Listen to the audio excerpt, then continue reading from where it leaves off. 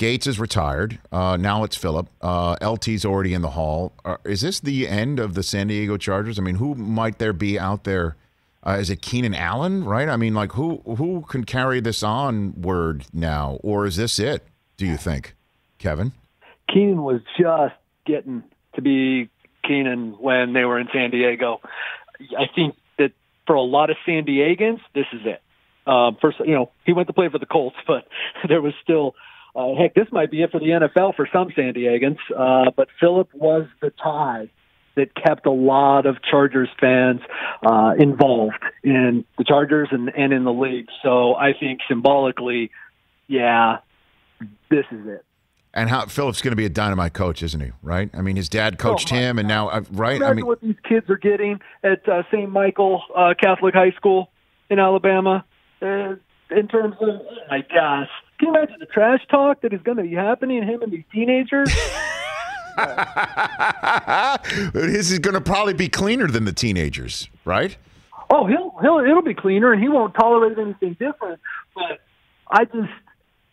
anybody who's seen any of the videos, anybody who's watched the Chargers practice, you have to be so creative to be that good and not say the F word. And his trash talk is just fantastic. And sometimes it's even uplifting. He puts you down and lifts you up. I just honestly, you touched a button there because I cannot imagine what these kids are going to be able to experience. And it's pretty amazing. His dad coached him. He's going to end up coaching his son in a couple of years. For all that he ever wanted to be an NFL quarterback, I know you're not going to believe me, but right up there in his goals and his dreams was being a high school football coach.